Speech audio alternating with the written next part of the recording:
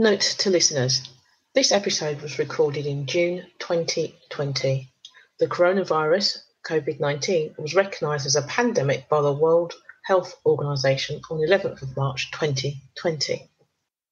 In this episode, I speak to Jason Cutter about selling with authentic persuasion.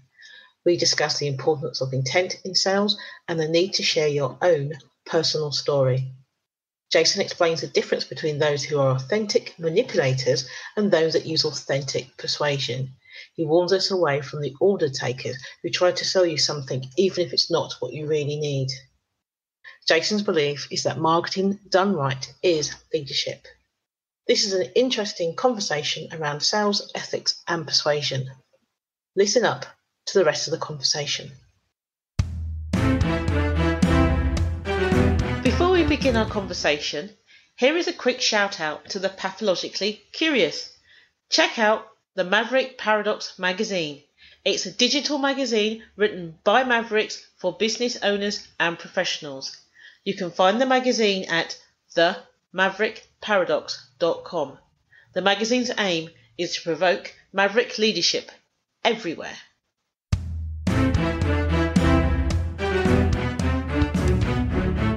Welcome to the Maverick Paradox podcast, where we explore what it is to be a maverick and discover effective modes of leadership. I am Judith Germain, and my mission is to propel the maverick mindset into a world where character and integrity will ultimately have a higher premium than personality and bureaucracy. So thank you for joining me on this journey. If you would like to continue with me, then please subscribe to my podcast on iTunes, Stitcher, or one of the other popular podcast platforms. And today, our guest is Jason Cutter. Hi, Jason. Hi, how are you? I'm really cool. And you? I am great. Excellent, excellent. Before we kick off, tell us about you. Well, I grew up in the Bay Area in California. It's interesting because now what I do is I help companies and salespeople improve their effectiveness. But I grew up in a very non-sales household. My mom was a banker and a finance manager before she retired. My dad was an engineer and project manager before he retired. And then I went to school for marine biology. I have a degree in that, and I focused on sharks. And then between that and now, I've done so many different things on a very windy path. I think that is so cool. Yeah. So you know how to avoid the sharks in sales then? You know what? I think it might be easier in the water to avoid those sharks. For most people, you just stay out of the water. It's harder for sure, the sharks in sales. Yeah, I'm really curious about our conversation today because we're going to talk about selling with an authentic persuasion, which I'm really curious to know more about. So what can you tell me about it?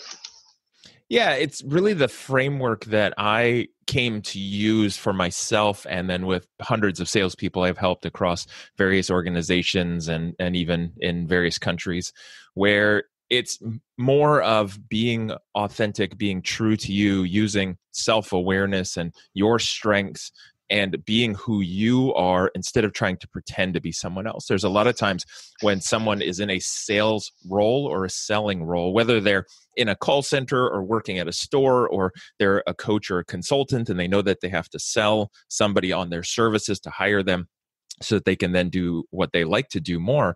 There's this feeling that you've got to pretend to be something else, what we see in the movies and TV and what we think about when it comes to sales.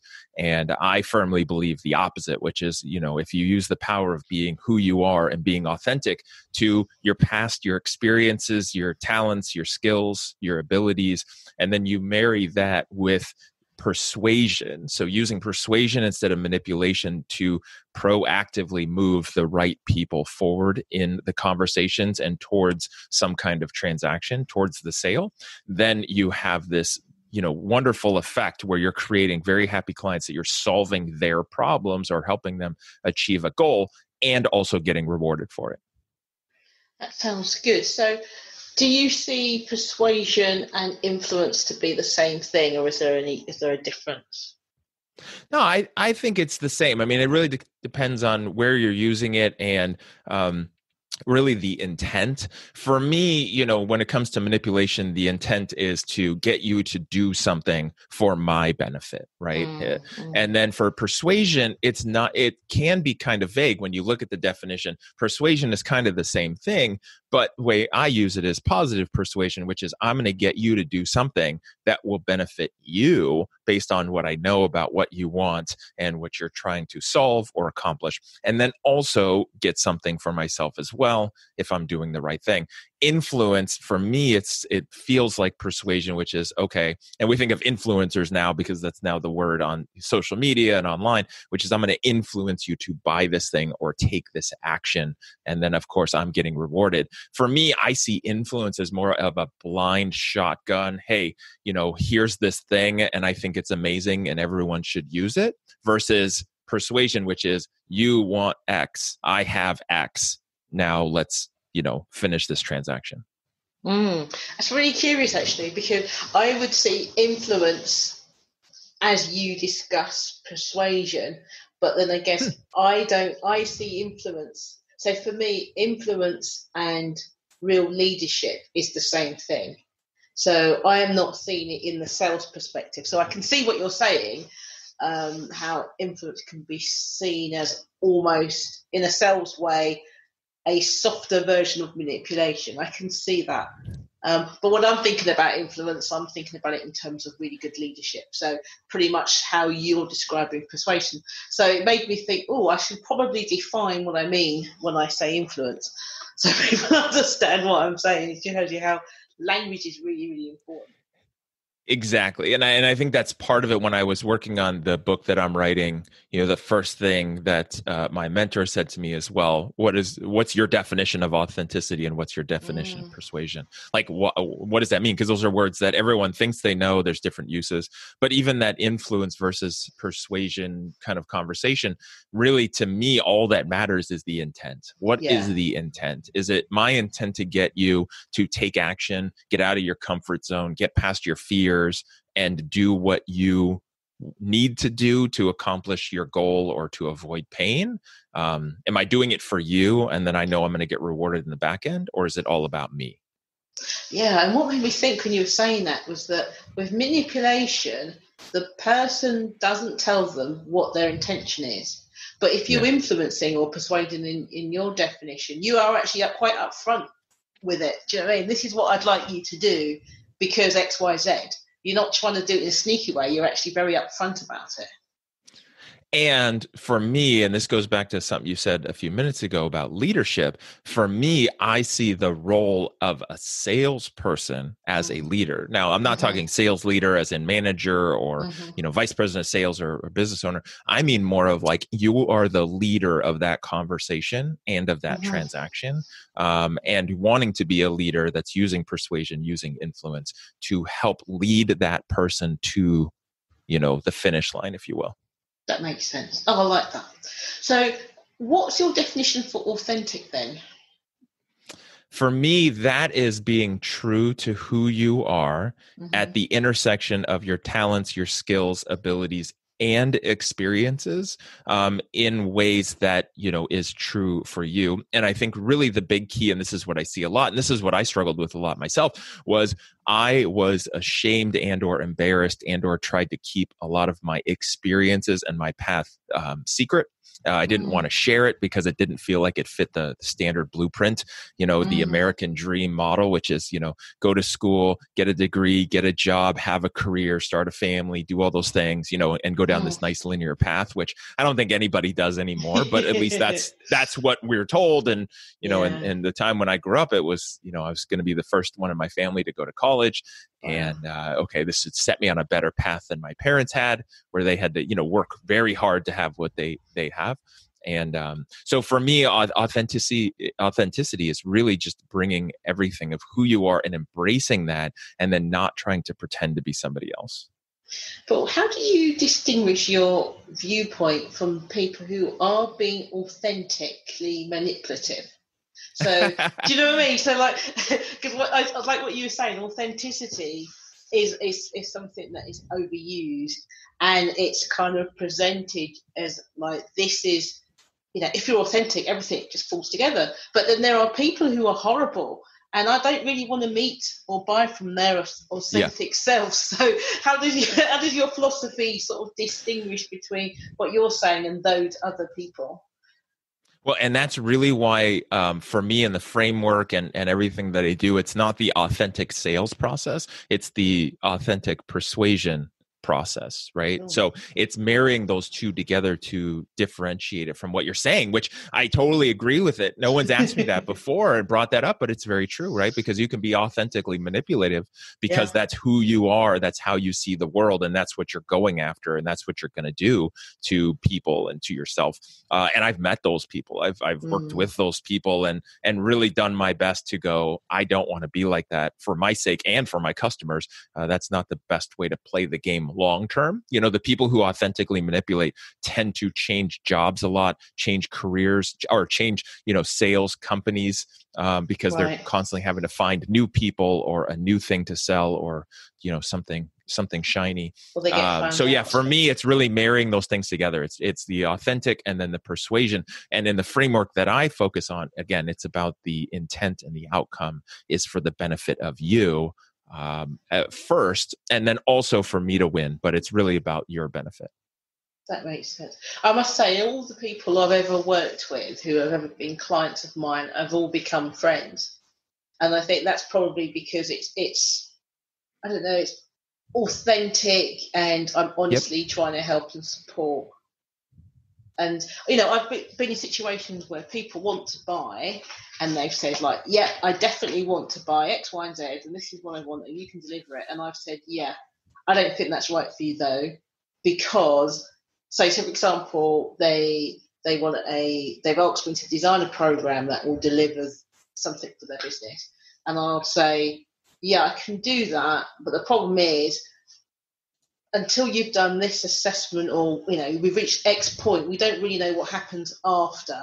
So I know you want me to sell you something so you can buy now, but how about if I just sell you this first piece, and then you can honestly take a break at that point and do it yourself, because you'll get an action plan or something, or we can then design something that's definitely going to fit once we know what the key problem is. And people do sound really surprised, like, but I'm going to give you X grand. It's like, but I'll be taking your money, and I can't guarantee I can help you. So I'd rather not take the money. Let me guarantee this part, because this bit I know we can do. To me, that's the perfect example of how a sales professional would operate, and how any professional would operate.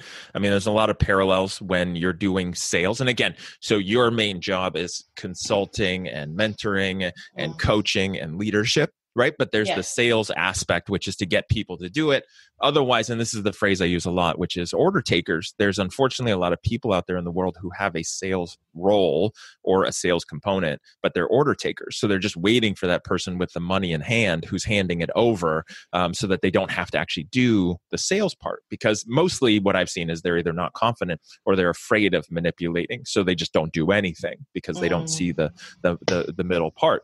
But for me, when somebody's achieved, getting to a sales professional level, it's when they can tell the wrong people no, when they're coming from both abundance and doing the right thing with the right intent. It's, hey, I know you want this. It's not a good fit. I can't help you. Here's what you should do, or here's who you should talk to instead. When you do that, it's very powerful, because it will shock the other person. It will shock your prospect that you don't want to just take their money. But it's, doing the right thing for them. I mean, it will. And if you're really good at it, it will leverage into a lot of referrals, because it will shock people, right? Like, imagine going to a mechanic and the mechanic says, no, you don't need to get anything done with your car. Go do this instead. Like, you're going to want to send all your friends there, because you can trust them, right? There's this weird thing that just happened where they didn't try to just take your money for no good reason. And so, when you do that, it's referrals. And then also the power is when you tell the wrong people no that aren't a good fit. When you tell the right people yes, there's so much power in it. And it answers that, like, how do you sleep at night thing. It's like, well, I only push the right people forward, and I tell the wrong people no. Yes, because for me, it comes from a standpoint of ethics. It's not ethical to take someone's money if you can't help them. It's just the wrong thing to do. Correct. Even if you might need the money. Yeah. It's probably even especially more important that you stick to your ethical viewpoint, I guess. Yeah, correct. Interesting. So how did you get into this? Well, was in sales in general, like most people, I fell into it. I was working at Microsoft at the time. Our jobs got outsourced to overseas for the first time ever. This was back in 2002. And I needed a job. Family friend said, "Hey, I got a guy. He's running a mortgage company. You could go work for him." And so then I ended up in a sales role with really no training, no idea what I was doing, no background in it, which I think is what happens to a lot of people who end up in a sales role. And had to learn a lot of things the hard way, failed a bunch. Some lessons from 2002, I literally still remember and use to this day and teaching other people. And, then long journey for 17 years of figuring it out and moving around in companies and being in leadership roles and just learning it and observing.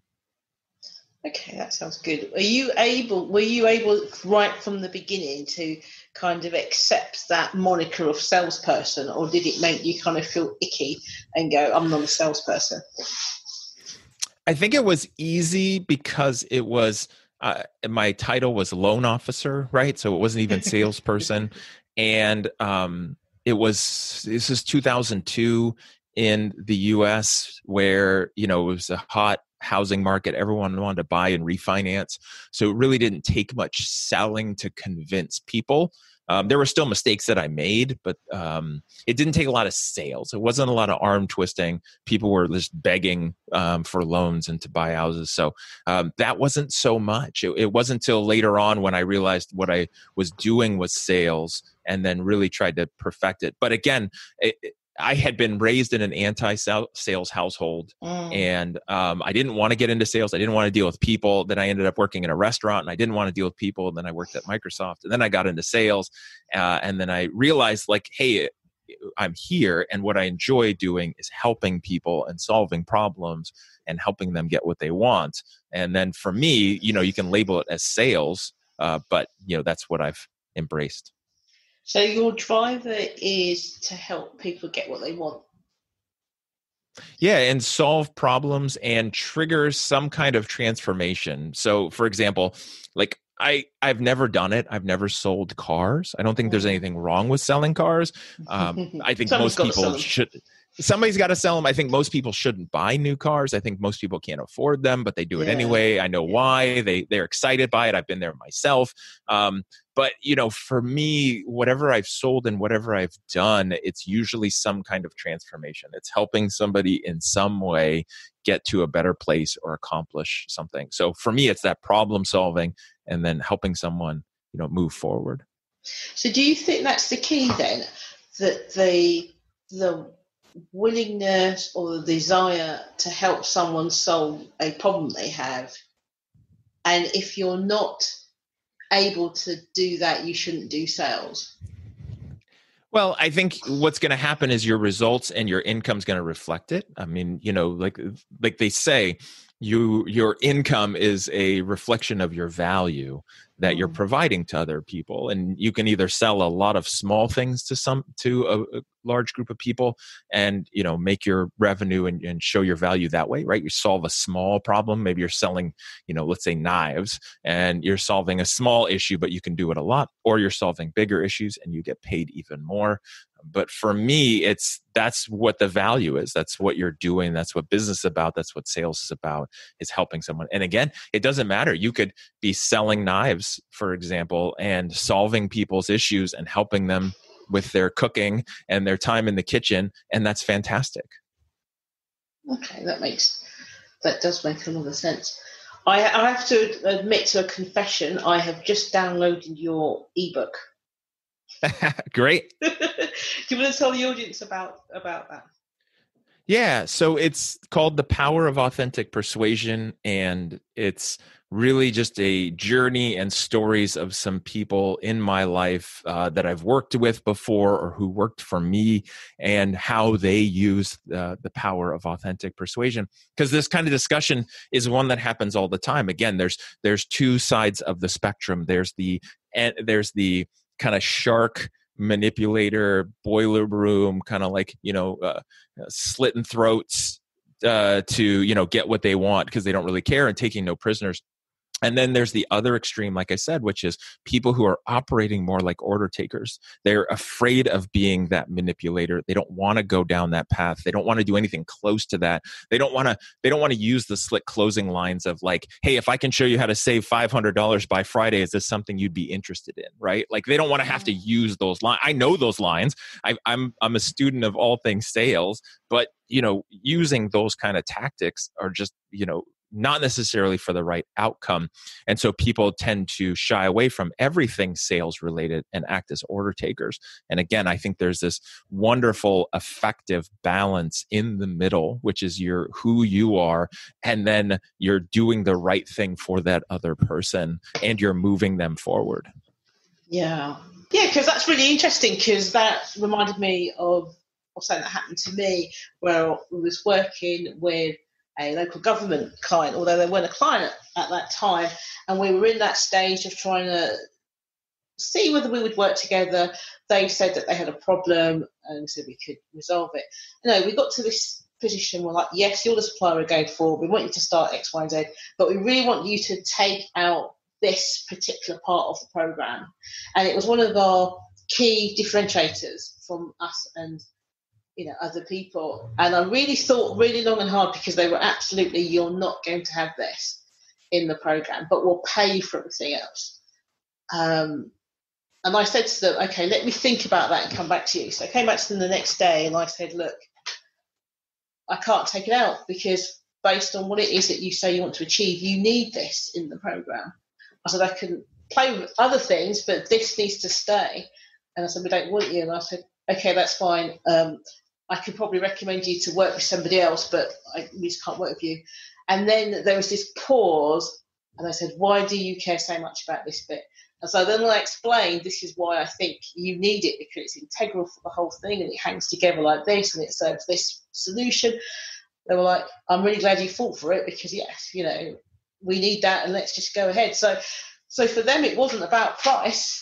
It wasn't like, no, you cost you more. It's like, we can't, because it's a proprietary piece, so therefore you can't see it anywhere else. So it's like, we're not sure, being local government, we want to take the risk on this particular part of the program, because we don't know, we don't know anything about this. But once I explained, they were okay. And I think if I had a more transactional mindset, it would have been, yeah, okay, we'll take it out, but we'll go ahead with the rest of it. Oh, and I think that's a huge lesson for anyone listening, even more than somebody might realize, is when I hear that story, that's the epitome of what it's like to be both a sales professional and to be a professional, and then also to be a leader using that authentic persuasion piece. Because here's what I know is that if you had gone transactional with that and you had signed them up and then you'd taken their money and done the sessions and whatever it was that you were going to do without that other piece, they would not have been happy. No. Yes, you would have checked the boxes for what they said they wanted, but they wouldn't have been happy because they wouldn't have gotten any real results out of it, because it was missing the secret sauce. And what I know is that if you have something that you're selling and it works a certain way, or you have certain rules or parameters set up, like agreements or contracts or deposits or whatever that might be, when somebody doesn't do it and you bend to get the deal done and accommodate their demands, if you will, the problem is they usually become a terrible client, right? They then want to make other demands, or they're still not happy because they're trying to get you to play by their rules instead of you helping them within your framework. And whenever you do that, it doesn't work. So that's an amazing story. That's actually super powerful for people to utilize and kind of model after, which is, the service you're providing, the value, what it will do. And again, that it's either going to be great for someone or it's not going to be a good fit. And then also that abundance side. Yeah. And it wasn't an easy decision. It wasn't like, well, no, you've got to have it, because we really want you to do that work. Do you know what I mean? Really wanted to. And it had taken months to get that point as well. And it's like, oh, you're going to be throwing away months and months of work. But it was like, I wouldn't be happy because I wouldn't be able to deliver what I know I can deliver. It's not going to work out. So exactly. I did a podcast probably a couple of years ago with somebody who came on, and their argument was strategic marketing is the same as strategic leadership. Marketing and leadership is the same thing, but from a different perspective. So with your persuasive sales, do you think that's similar? I think it's all the same. In fact, for me, several times in my career, I have led sales, marketing, and sometimes operations. For me, I see the customer journey, like the person who's starting out as a prospective lead all the way to the customer, as one journey. Marketing starts the conversation, whether it's a blog article or a podcast that gets somebody thinking about it, or it's a banner ad, or it's an email, whatever it is, right? Whatever is starting that conversation between me, the company, or the individual salesperson, and you, the prospective lead, that conversation should then be continued when they interact with me, the salesperson, right? Like, I'm just continuing that conversation. The problem in a lot of organizations is marketing versus sales, right? Sales says, give us better leads. Marketing says, close the leads. They're good, right? And so it's kind of this battle, and it's that way in most organizations, instead of it being a continuation. And I agree. I mean, I think marketing, when done right, is leadership, because it's also attracting the right people and then wanting to lead them down this path towards their goals, or, avoiding pain, whatever that might be. And so, yeah, it's leading them in the same way as a salesperson, right? Like, even just a person sitting in a cubicle on a phone, it's your job to lead that prospect and continue that conversation that marketing started. Yeah, that's true. And opt out of that journey if it's not the right one for the customer, because that's going to be a better outcome than your sales target. And that's what marketing should do as well. Marketing should tell the right people what it is that they do and how they can help them, right? In alignment with their vision, their mission, their core values. And it should tell the wrong people as early as possible that it's not a good fit for you, right? Even before the sales process. Because it was really interesting. I remember years ago when I was a young thing, was years ago, I remember working for this company where they had this huge marketing campaign for a product. And I remember doing like the professional degree in that industry. And I remember watching the ads on television going, hey, we can't offer that because that's not legal. It was just like, huh? And it was so bizarre, because the marketing had a fantastic idea and said, right, we're going to market this product, which was a fantastic product. Everybody rang up, and then people on the phones were like, we can't offer you this. We're not allowed to. And it was that kind of, how did nobody check before you spent thousands on a television campaign that it wasn't legal? It wasn't like it was a bad thing. It was just because of the industry, it had very peculiar laws. Sure. So you just couldn't sell it. You couldn't sell this. There was a reason no one else was selling it, because you're not allowed to. But it was interesting that nobody in marketing had actually bothered to find out whether it's possible. Somebody must have sat there and gone, this is a great product. Let's just put this thing together. Well, and sometimes I've seen it where the leadership at the very top is then pushing marketing to, live up to some kind of metric, some KPI, some results or response. And either they're telling them, hey, let's try this and just do whatever you need to generate sales, or marketing is disconnected and doesn't understand what is sold and being sold and what is allowed to be sold. I mean, I've also seen it where, people go from marketing into the conversation with the salesperson, and the conversation is totally different, right? They're promising, red apples, and the person gets on the phone and is trying to be sold, oranges, and it doesn't fit, and the person's confused because they don't understand it. And that's where those departments, in my opinion, to be successful, always have to be married at the hip. So I think it just made me think what you were saying earlier, is that kind of, what's your intention? Because it reminded me of somebody else was a very persuasive seller, in the sense that, I don't know if you have it in the States, we have a bit, our consumer laws are a bit different, so that if somebody comes to your property to sell you something, so you've invited them in like a salesperson, then you're right to decline the contract. I think you have like hours or something. But if they phone up, then you've got longer. I can't remember which way round it is, but there's a difference between whether you go to them or they come to you, whether you can get like a 7 days cancellation notice or something. And this guy came round to do a fitted wardrobe, and he was in the house for like forever.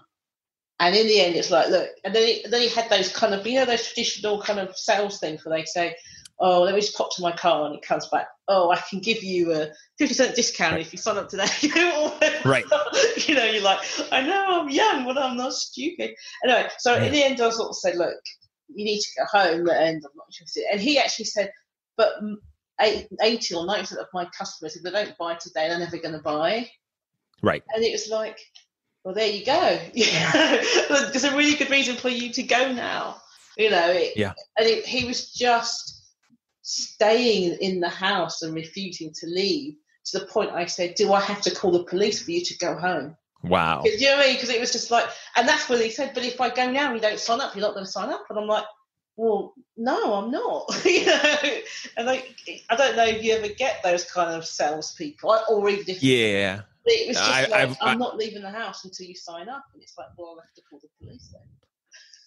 And I have, and that's the unfortunate side with a lot of people who get into sales, is they get desperate. They need to close deals. They need to make money, or there's this pressure. If you don't sell, like they're not going to meet their quota, and maybe they're going to get fired, right? So it's not always just about trying to guilt you into it, because that's what they were saying. It's like, well, it's not my fault. Yep. And so what happens is this vicious loop, right? Because they're desperate, they push hard. Because they're pushing hard, they're not going to close as many deals, versus just having a conversation and relaxing and using something like authentic persuasion instead of trying to force it, right? And understanding that there's some people you're just not going to sell to, right? You're not going to close 100%. But when it's a good fit, then it should be a good fit. And those are the ones that you should get. I think he talked himself out of the sale, because the reason we wanted him there was because we liked what they had and we had the money to buy it. But he wouldn't tell us because they had to come and measure and everything. He wouldn't actually tell us how much it was, because he just kept wanting to upsell, even though he'd like had a closed sale, and then he just kept trying to upsell. And to the point, it was like, now you just won't leave my house, and I'm hungry and I won't cook dinner tonight. Yeah. And it's like we know about animals sensing fear, right? Like a dog can sense when somebody doesn't like dogs, and they act totally different. Prospects, you in your house, when that person came, you could sense either the fear or the lack of confidence. When somebody just won't answer the question, right? Like I use this example all the time. If you go to, here in the States, the DMV or any kind of government office, and you ask them, hey, what do I have to do? Okay, here's the paperwork. How much is it going to cost? Okay, it's going to be $200. Okay, what about this? Here, like, it's just very yes, no transactional. Here's the answers, right? There's no games. The person at the government office where you have to pay a fee for something isn't going to beat around the bush and then not tell you and then maybe try to upsell. No, they just tell you, right? And so if you're in sales and you're confident and you're helping people, you should have that same attitude, which is like, here's the fee, here's what I do, here are the options, right? When it's appropriate in the conversation. So I'm looking at your ebook, because I downloaded it, like I said, and it says The Power of Authentic Persuasion, Becoming a Sales Superstar. So I will definitely be reading it, but give me a sneak peek. How do I become a sales superstar? It's doing what you're already doing. You're already there. I already know it. It's using the stuff we talked about. It's that authentic persuasion formula in embracing leadership as a salesperson, that you want to help other people get what they want. Wow. That's quite powerful, actually. I think people would be less frightened of sales if they just saw it as helping somebody else. Exactly. Excellent. It's probably a good place to stop there. But before I do, is there anything I should have asked you that I didn't ask you? Because if there is, here's your chance now to tell me. No, you did a great job. We took a long journey throughout all this. I mean, I think one of the biggest keys too, and I talk about this a lot, but it's the self-awareness piece. Being who I am now and the journey that I took through everything. Again, like I said, I beat myself up for the longest time. It wasn't until later on, like late 30s, when I realized, wait, everything I'd been through has made me who I am and given me experiences and the positives and the negatives, the ups and the downs.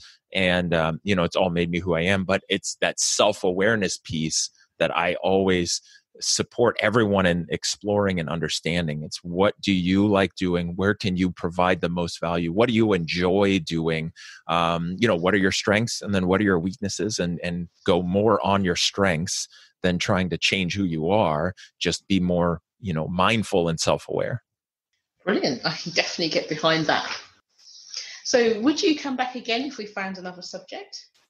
Yeah, for sure. There's so much stuff we can talk about. I have so many different things we can talk. You want to talk about sharks. You want to talk about different things I've done, different topics. I mean, anything mindset related, marketing, leadership. It's all fun. There's a lot of great stuff in there. Excellent. Thank you so much. Thank you once again for tuning into the Maverick Paradox podcast. I hope you have enjoyed listening to my conversation with Jason as much as I enjoyed having it. At the Maverick Paradox, we improve your impact and influence by enabling you to effectively strategize, innovate, and execute. To find out more, contact us at judith@maverickparadox.com. Thank you. If you are pathologically curious and would love to find out more about the Maverick Paradox, then please subscribe to this podcast on one of the popular podcast platforms. Alternatively, you could explore our resources on Mavericks at maverickparadox.com or read the Maverick Paradox magazine. We publish frequently each week. If you subscribe, you will get our monthly newsletter. And let's not forget my book, The Maverick Paradox, The Secret Power Behind Successful Leaders. For those that love a good discussion, you could apply to join our exclusive Facebook group. Finally, if you would like to work with us or are interested in the Maverick at work, check out maverickparadox.co.uk.